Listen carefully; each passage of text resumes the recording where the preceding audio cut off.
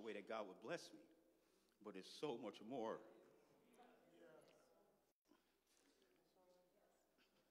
It's so much more than that. Sorry.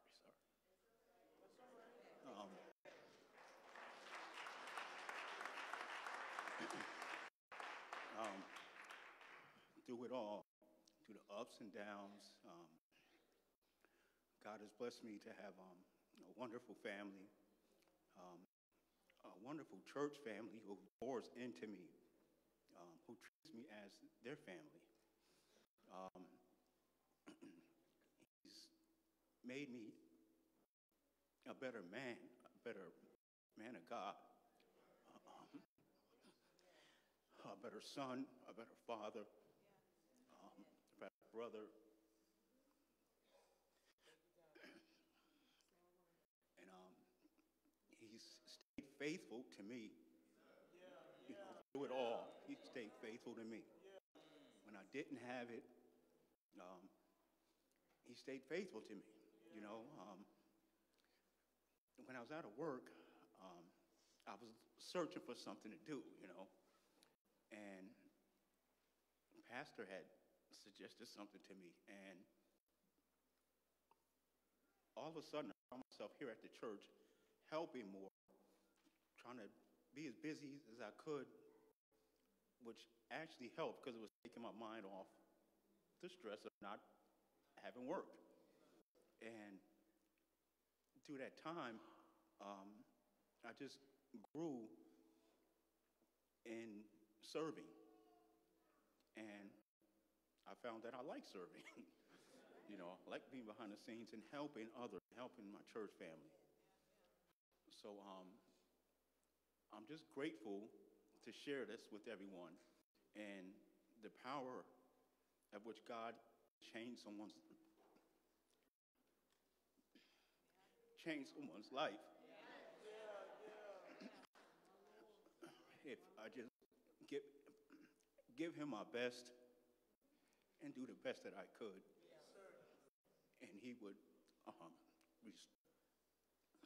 take care of the rest. And that's it. All right, thank you.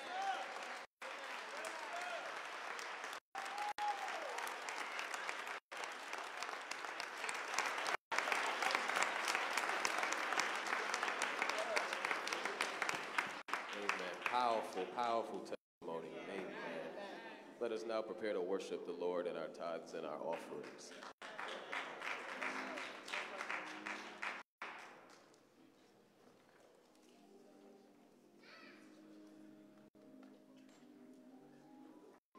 You can also text to give by texting Metro to 73256. Let's get our offering in our right hand. Raise to the Lord. Declare affirmation. We give because we're blessed. We're blessed because we give. Therefore, we are never without.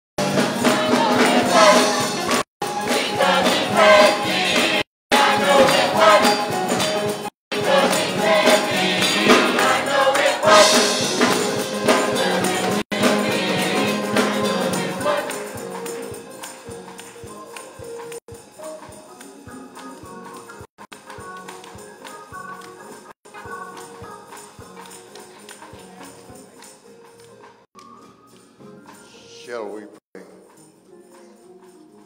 Thank you, Lord. And we're so thankful that the blood still works. That's why we're here.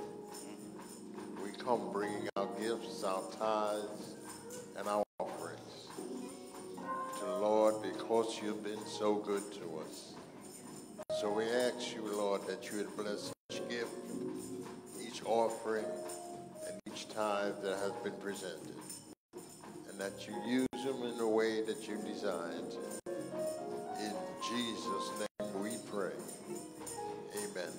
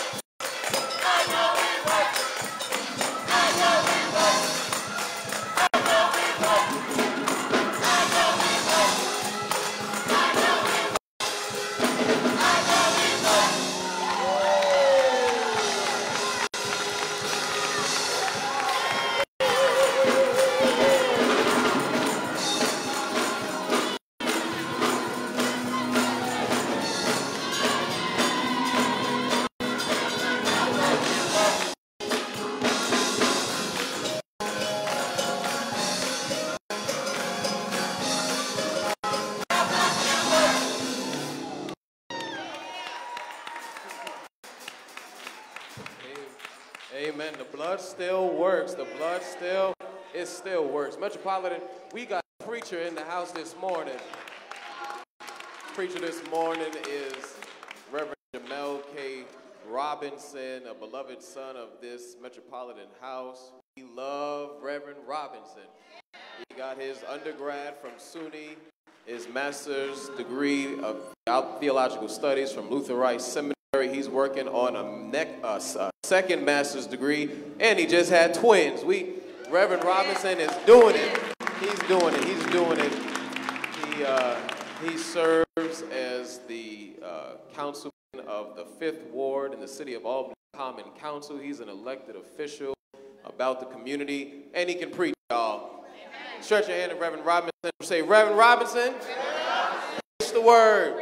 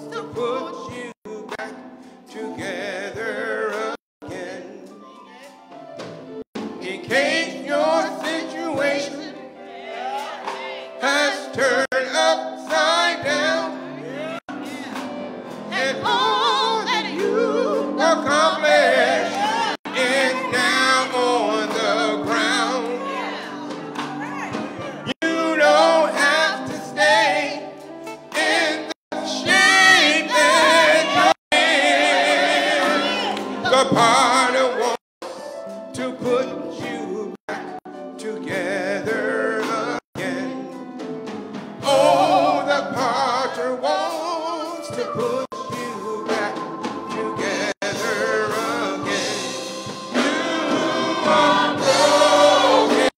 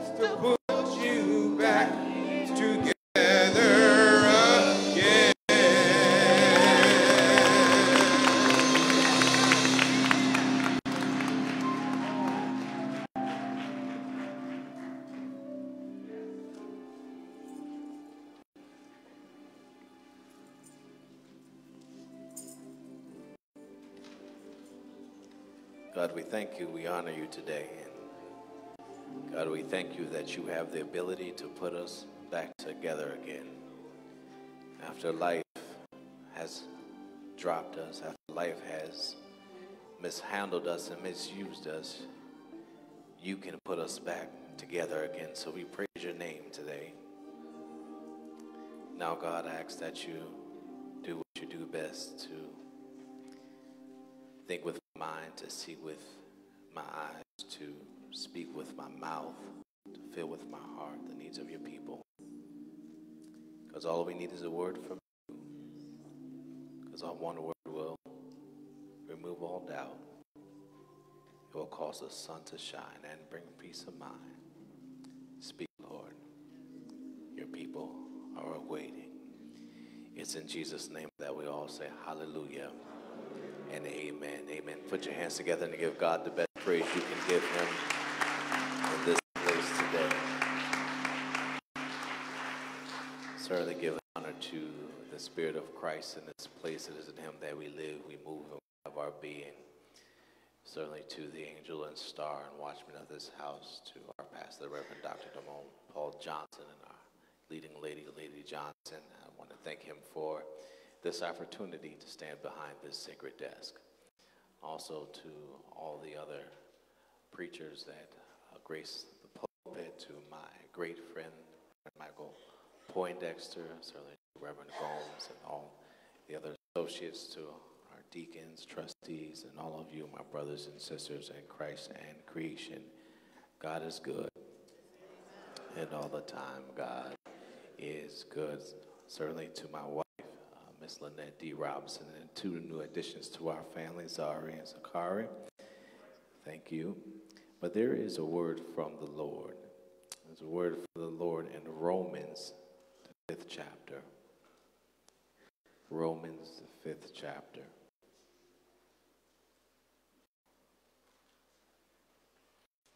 Romans, the 5th chapter.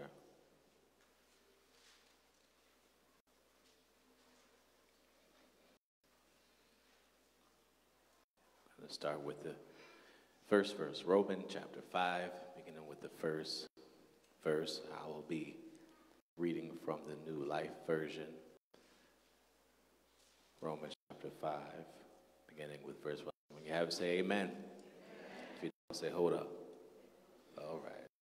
Romans chapter 5, verse 1.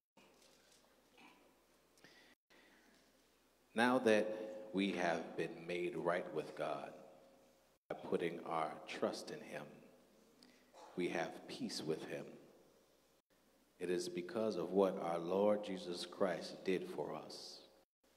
By putting our trust in God, he has given us his loving favor and has received us.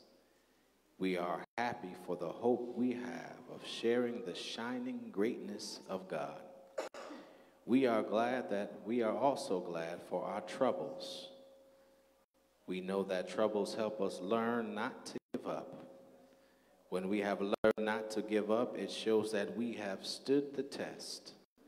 And when we have stood the test, it gives us hope. Hope never makes us ashamed, because the love of God has come into our hearts through the Holy Spirit who was given to us. We were weak and could not help ourselves. Then Christ came at the right time and gave his life for all sinners.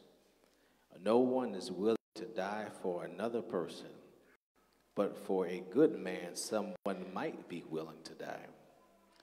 But God showed his love to us, that while we were still sinners, Christ died for us. Verse 8, but God showed his love to us. While we were sinners, Christ died for us. This is the word of the Lord. I want to use as a subject for our brief conversation this morning, we found love in a hopeless place. We found love in a hopeless place. I have a friend who, like Reverend Poindexter, loves cars.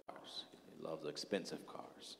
And so this one particular occasion, he graduated from school, and he decided that he was going to gift himself with a car.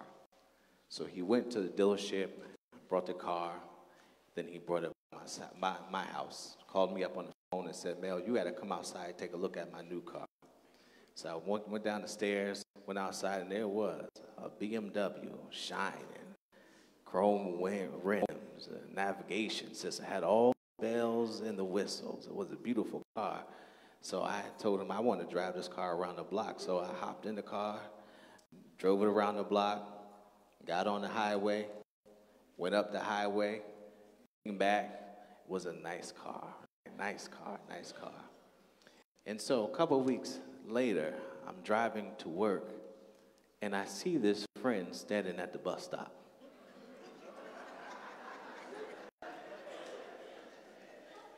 So in my mind, I'm saying, he just bought a new car. Why is he standing at the bus stop? So I rolled down my window. He says, yo, Mel, can you take me to work? Take you to work. I said, yeah, get in. So he gets in the car, and I don't want to ask him the question, but I have to ask him the question. So I just say, so how's the new car working out? How's the new car working out? He said, man, a week after I got the car, I totaled the car. I got into a car accident. He said they had to, take the car because I got into a car accident. And he said, now I had to pick up a second job because the insurance only covered a certain portion of the car accident. So I have to get another job and go to work to, pay off the rest of the loan for the car. I said, yeah, man, that's messed up. That's messed up. So then a couple more weeks passed. A friend calls me up on the phone. Mel, I got a new car.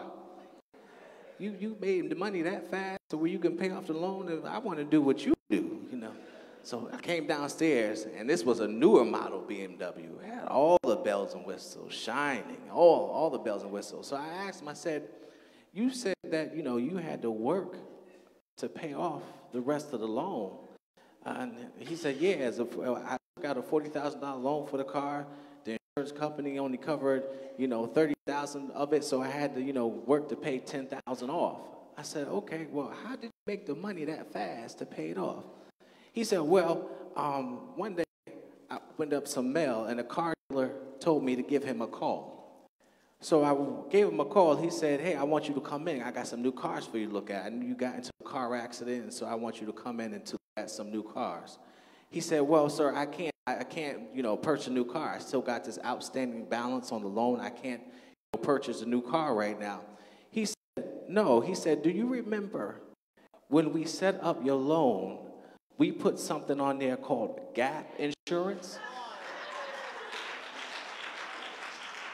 And he said, with gap insurance, what gap insurance does is it covers the rest of the debt that the insurance company doesn't pay. My brothers and sisters, that's like me and you here. We have wrecked some things in life. We have ruined some things in life. And sometimes that can make us hopeless. But I have a God who has equipped us with some gap insurance. So guess what? So the debt that we would have owed, we do not have to pay.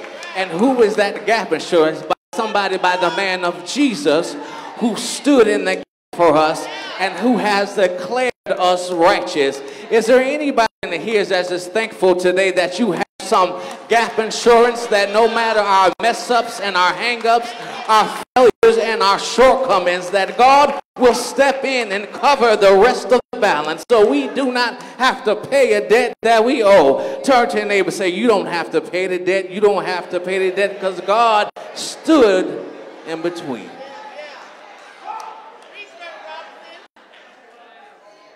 Curtains of our text opens up, and here we see the Apostle Paul making his case that we are justified by faith and not our works. In chapter 4, Paul uses the evidence of two witnesses. He recalls the time where God promised Abraham in Genesis chapter 15 that his descendants would number the stars, be as number of the stars in the sky. Abraham believed God, and it was counted to him, and he was declared justified. Paul then recalls David's account in Psalm 32, where David laments that there is nothing he can do by works to right against him. Paul wants you and I to understand that Jesus, God has dropped the charges and we have been acquitted. That's good news for sentence. You did the crime, but you do not have to serve the sentence. And sometimes we have to be for forgiveness. You thought if you came to church every Sunday that it would cover your sin. You thought if you dropped it, cover your sin. You thought if you got, most of the matter is that it's God's great love, we are justified. Paul said, he said, peace, understand how important justification is in the life of the believer. Because of humanity's rebellion against God, God has every right, declares the Lord, I will repay. And the Lord will judge his people, defend myself, a theological imagination to protect us from God's God. Is there anybody in here happy today that you have peace with God? Have peace with God. Paul shifts in the text to address our situation, saying that if your faith has the power to save, our glad for our troubles is because God has the we think we are. That's why Paul says we know that troubles help us learn, not it gives us hope. Is there anybody in here today ever had your back up against the wall and you didn't know how things were going? That's when God will count you in. The reason why you're sitting here on temporary, you learn that the situation can't hold you. You learn that he's a deliverer. You learn that God is lessons in life ain't taught in Sunday school. The best lessons in life ain't taught at endure hardship like a good soldier.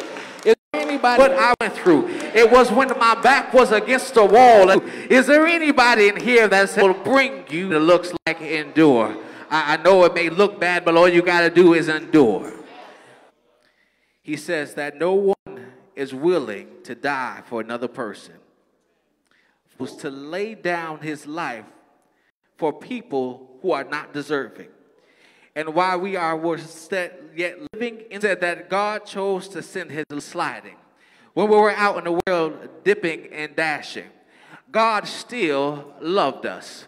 While we were out in the world doing our thing, while we was out in the world lying and cheating, God decided that he still loved us. And while we were yet in our sinful state, God still chose to die for us. Is there anybody in here that's glad this morning that God still chose to die for you? That it wasn't nothing that you did. Yeah, you were still out there doing your thing, but God said, I still love him. God said, I still love her, and I will still choose to go to the cross for her. And that's why I thank God for Jesus, because no matter what I do, no matter my mess-ups or my hang-ups, my failure or my shortcomings, God still chose to die for me. And I thank God for that today. I had a friend who it's tax season, so he was doing his taxes, and he called me upset and said, Mel, I normally don't owe on my taxes, but this year I owe some money, and it's a significant amount of money. He said, I'm frustrated. He said, I don't know what I'm going to do. You know, I have a job that don't pay much, so I'm like, well, did you talk to your tax person? They went through all the numbers. They did everything, and I still owe money. I don't understand how I owe money. So I told him, I said, well, go back to the tax person and, make sure they got everything down. So he went back, called me back up. He said, yeah, it looks like they got everything down. And so I said to him, well, did you do this? He said, yeah. I said, did you do this? He said, yeah. I said, did you put this on there? He said, yeah. I said, did you put your son on the taxes? He said, my son. He went back to the tax person and called me back. He said, Mel, I forgot to put my son on the taxes. And because I put my son on the taxes, I ended up getting a refund. He said it was because of my son that I was able to get a refund. Here it is, somebody in here, add the son, the S-O-N, he will pay a debt that he will pay a debt that you don't have to pay. All you have to do is just add the Son. Turn to your neighbor and say, just add the Son. Yeah, add the Son. Add the Son. Add the Son. I know it looks bad, but all you have to do is just add the Son. Why? Because Jesus paid it all. All to him I owe. Sin has left a crimson stain, but he washed me whiter than snow. Is there anybody in here just thankful for the Son? All you have to do is just add the Son. I know your situation looks bad, but just add the Son. I know your situation looks hopeless, but all you have to do is just add the Son. Add the Son and he will work out your situation. Everybody standing to your feet.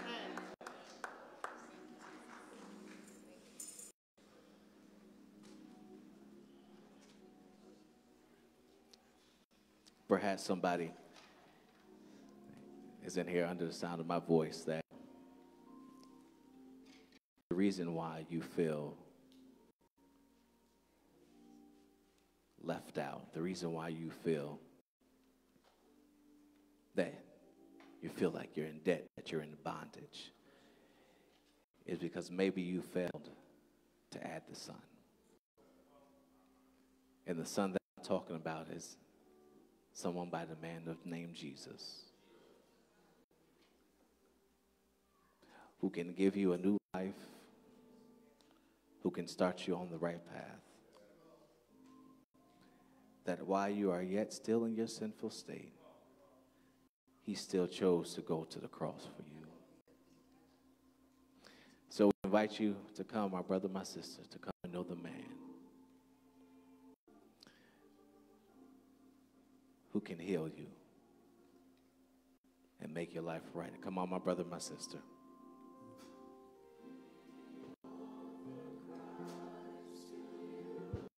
Come on, my brother and sister.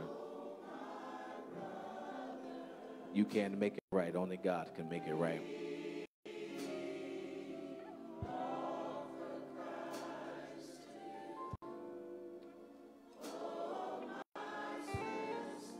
Come on, my brother, my sister.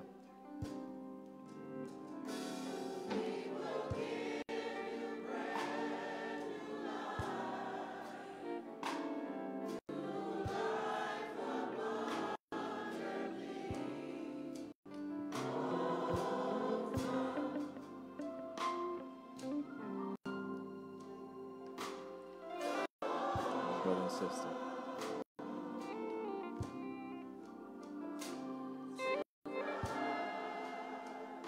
God bless you.